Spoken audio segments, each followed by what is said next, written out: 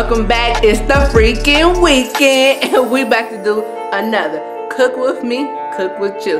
So today I'm making something that is just I don't even want to tell you, but I gotta tell you, because if I don't tell you, how you gonna cook it? How you gonna stay tuned? How you gonna watch to the end? Because I need you to watch to the end. All right, you hear me? I see you back there. Got your notebook out. Okay, let's do it. So today we're gonna make a red velvet cream cheese swirl cake. That's a lot. That's a lot. I know it's a lot, but I'm telling you, you know how I cook. You know how I get down. Semi-homemade, semi-store-bought, all together with love from the heart. So what we're about to do is get into this cook. I want you to take notes. I want you to know. I'm going to have everything listed in the description box below. And if you feel like you want to add or tweak something, listen, come here, come here. Tell me, because I'm trying to cook what you cook. And then it could be like our famous recipe, you know? Our famous recipe, not yours. Don't be selfish. Don't be selfish. Because I didn't have to tell you about this. But let's get into it. Follow me in the kitchen. Whoop! Hey guys, today we're going to be making a red velvet cheesecake. I know y'all like, what? Red velvet cheesecake. So I already told you in the intro what we're making. Right now, let's get into it. Nothing but to do it. I'm going to do a rundown of all the ingredients, things that we need, because you know this is semi-homemade, semi-store-bought. So, get a red velvet cake box. It doesn't matter what brand that you like, just pick up a box. Then you want to follow the instructions in the back of the box. Whatever it tells you ingredients to have, that's what you need to have because it's semi. So, you bought this from the store. So what we're going to do is go ahead and make the cake portion first. You want to preheat your oven to 350 or whatever it tells you on the box. And then from there, I'm going to show you how to make the cheesecake part, which is going to be the bun. I'm going to ask you to use a Bundt pan instead of a cake pan or what's the other type of pan you can use, or cupcakes. You might want to sift the cake powder if you like. I didn't sift it. I didn't think it was going to be this crumbly, but it is. So on the box, the instructions told me I need 3 large eggs, and I'm going to go ahead and crack these 3 large eggs. And I have them right here. I have 1 brown egg, which is a farmer's egg, and then the other 2 are just white eggs from the grocery store. I actually know somebody that has chickadees, and they gave me some eggs. Make sure you don't get any shells in these eggs, because if you do, guess what? Who eats the most gets the most. That's what I was taught in my house.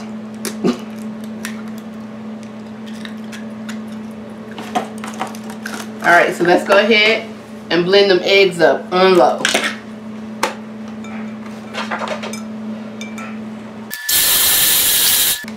Now you need a cup of water. I just got room temperature water. Go ahead and blend that up as well. And then you need a 1/3 cup of vegetable oil. I'm going to go ahead, add that in here, and blend it up on low.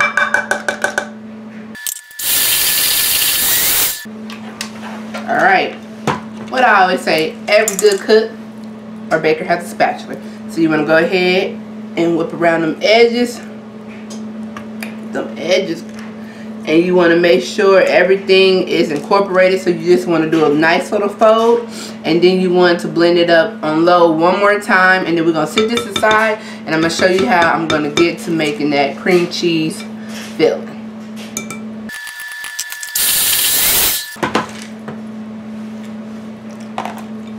Alright, scrape the sides down again.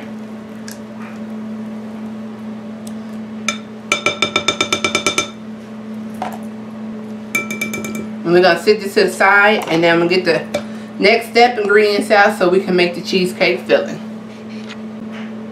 Alright guys, so we're back. We're making the second part of the red velvet cheesecake. So, I'm going to tell you a little back of this story. My cousin makes a no-bake cheesecake, so she doesn't add eggs in here. And I was like, ooh, I like that. It doesn't take that long. You can make this ahead of time, and it's still good.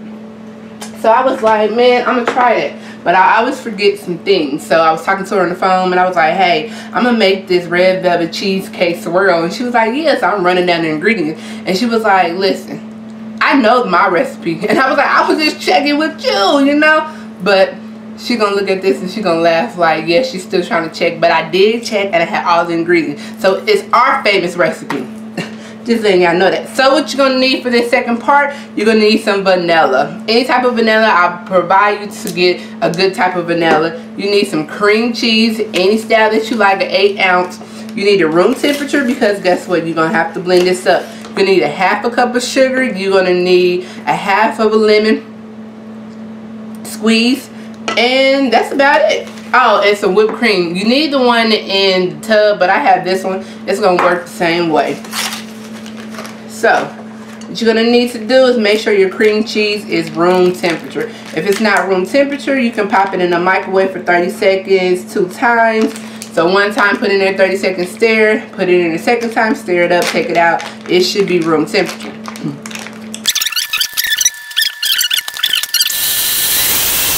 And you know, if you put it on high, it gets the stuff off your mixer.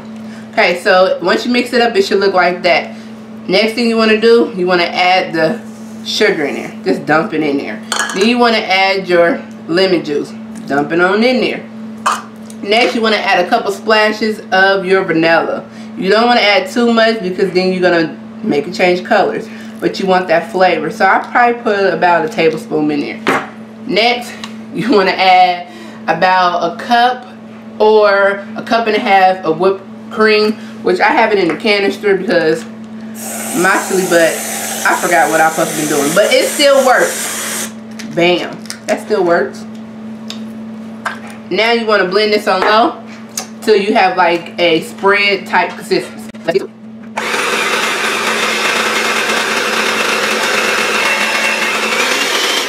All right, now you want to take your clean spoon and taste it.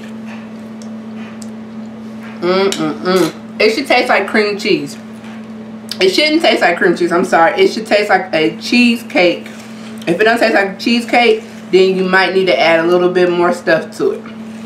And then once you get done, it should come out like a spread.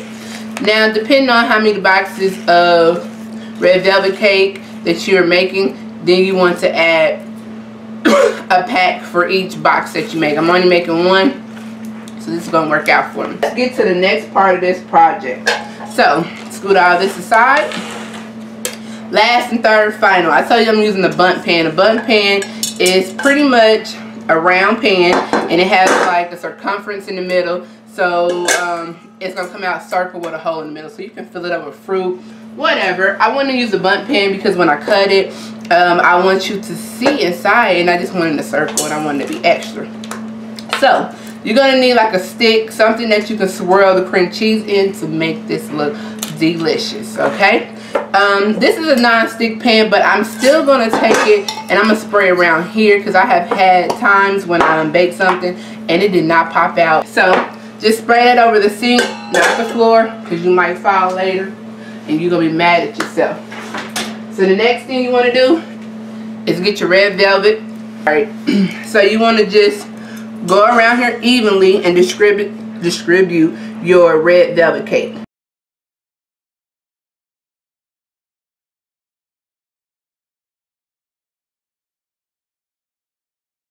But you want to just pour half of your ingredients in here. And then you want to shake it, shake it, shake it, shake it.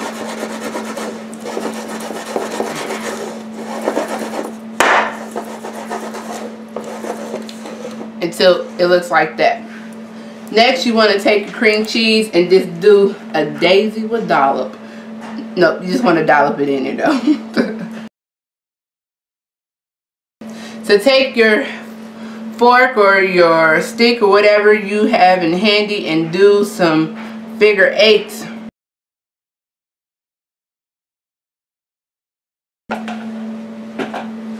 Take your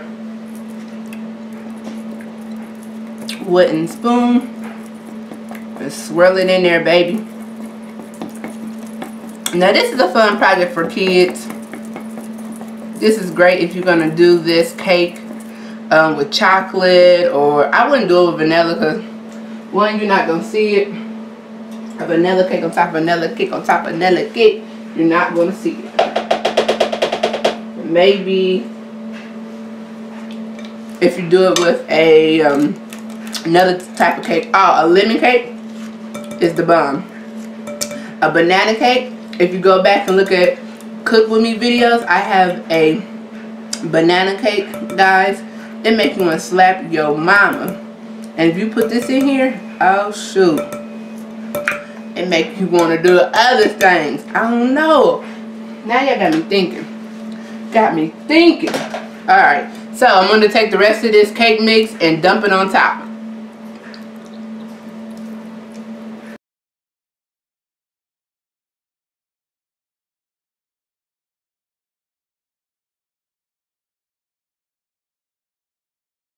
So give it a little shake, a shake and a drop, a shake and a drop, and a shake and a drop.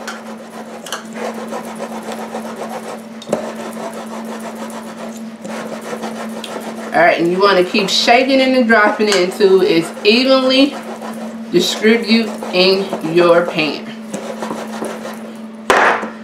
And the dropping it just pops the bubbles out. Shaking it, make sure you have an even layer in your pan, but dropping it gets the bubbles out. Alright, so your oven's at 350. You're going to put this in whatever pan or baking type situation material that you want to put it in there. I'm going to put this in the oven. It's on 350 for 25 to 30 minutes. And then afterwards, I'm going to take it out. I'm going to let it rest.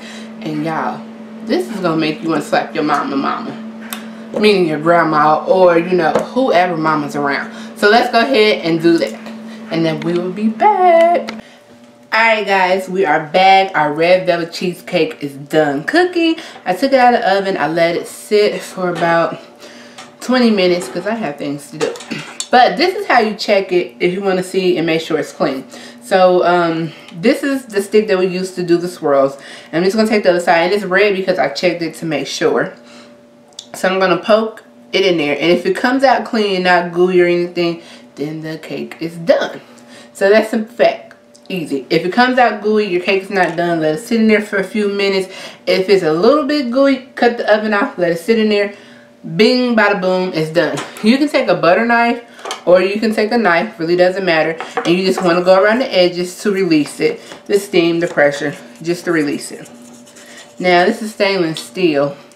It said. So hopefully, since I use a bun cake, all I have to do, because it's greasy, is just take and pop it out of there. There we go. So I'm taking it from the bottom. Boom. Oh yeah, this is beautiful. Look what I've done. Now it's really beautiful, and this is a red velvet cake. So I have a cookie rack or baker's rack, which really is just to cool it off, and I'm sitting it on there. That's beautiful. Beautiful. It smells really good. Alright, so I'm going to set this to the side, and I'm going to show you how we're going to make a little drizzle to go on top, because I want a little drizzle to go on top. This is just too plain Jane, and I'm not plain Jane. So let's set this on the side, and let's scoot aside to make the icing. So I'm going to make a cheesecake drizzle icing pretty much. Doesn't take that much. So I have 2.5 cups of confectioner sugar. You can use the plain recipe on how to make icing, but I'm not. I'm just going to jazz it up a little bit, put a little cream cheese in there and some extra stuff. But I have 2 cups of confectioner sugar, or powdered sugar. And I'm just going to dump that in there.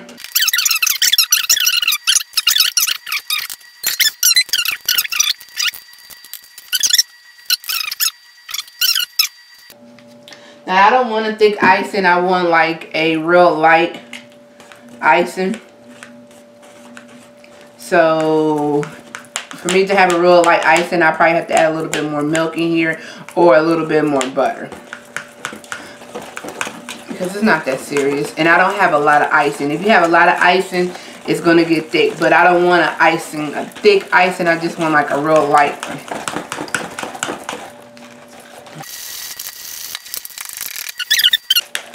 Look at that, y'all. So this is about the consistency that I wanted, because I want to drizzle it over the cake, okay? Or the cupcakes, or whatever you decide to make with this recipe. Around. Ooh, look at that. Look at that, boy. Didn't take you long at all.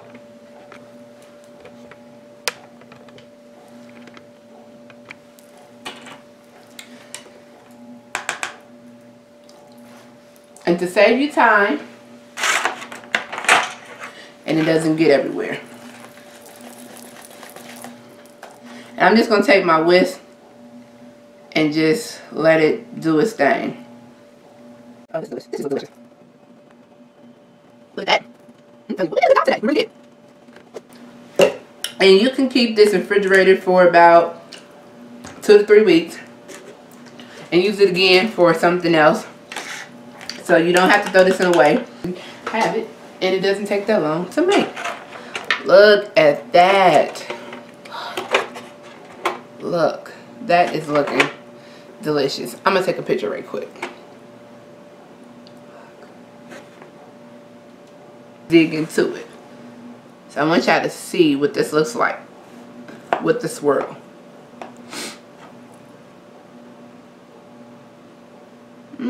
I'm gonna cut a big piece so y'all can see.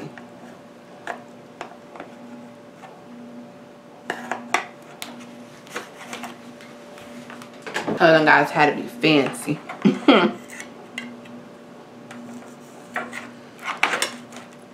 It is moist. Look at that. Look, guys, look. Look at the cheesecake swirl inside there. That's looking delicious. Let's just sit that on our plate. That's looking good. Now let's go over this cake before we eat it. One, you see One, you see the cheesecake swirl in there. It turned a little pinkish, but it don't matter. It's looking good. The cake is spongy. It's soft. Telling you that means it's moist, so we put enough oil. It's not dry. And it's red. It's not too dark. It's not crispy. And it's looking delicious. We're about to dig into this.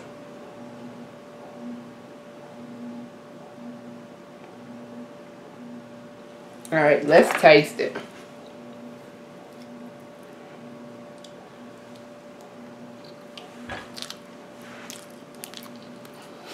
Yeah. Let's get into this. Let's talk about how this cake is moist. Let's talk about how this cake tastes delicious.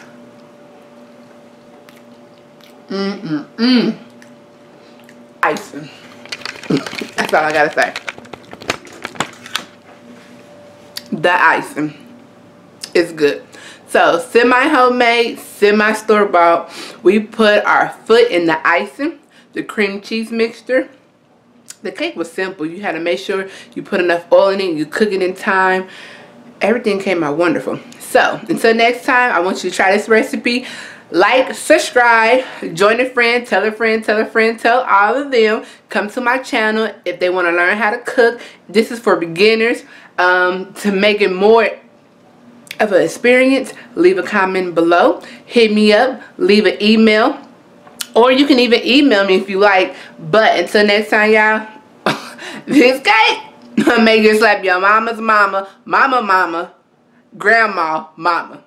I'm telling you, look at it. Delish.